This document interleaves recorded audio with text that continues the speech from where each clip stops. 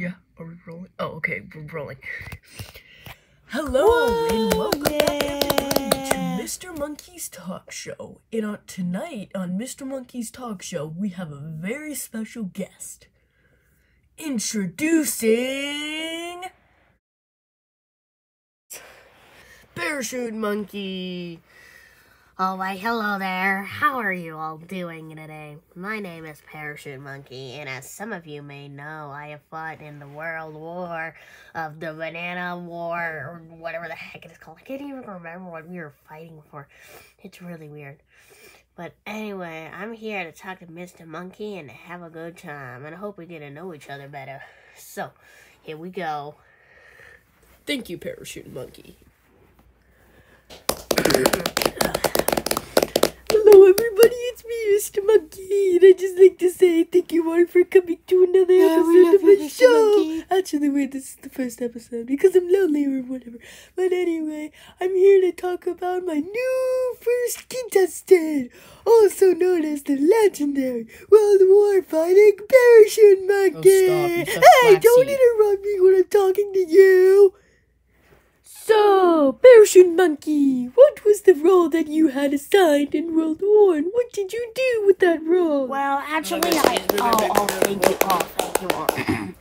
Well, actually, my role was very strange because the only thing that they wanted me to do was, like, kill the people that come into my path because I'm, like, a trained assassin or whatever.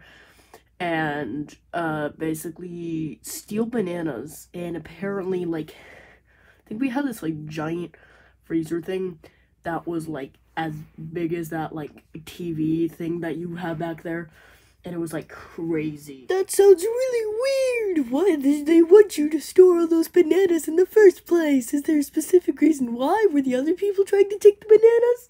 Well, yeah, it was kind of like that, and it was weird.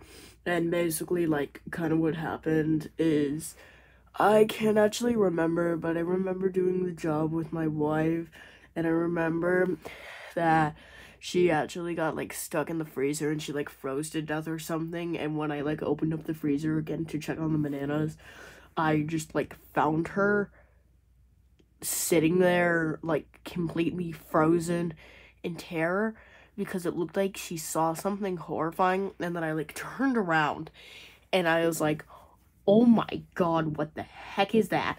And I was looking at it, and the more I looked at it, I was like, oh, that's what that is. I'm about to die. What was it? Please, you have to tell me everything you know about this. I need to know. Okay, I'll tell you. But, like, the thing that was so terrifying behind me, it was, like, this 6-foot-tall maniac of, like, I don't know if it was, like, a monkey or, like, some sort of weird, hairy, like, really hairy human. He looked at me and was like, hey, buddy, you want a banana? And I was like, heck no, I don't want a banana from you, you hippie.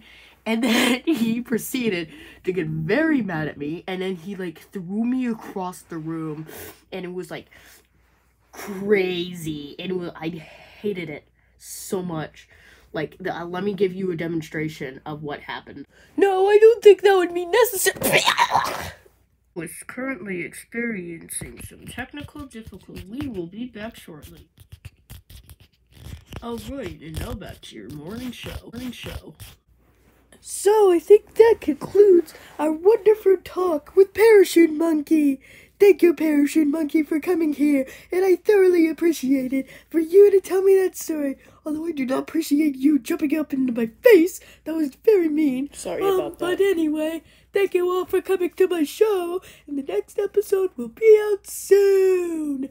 More like in a month or week or whatever. Bye! It's coming out on Easter! Hey, what about me, man?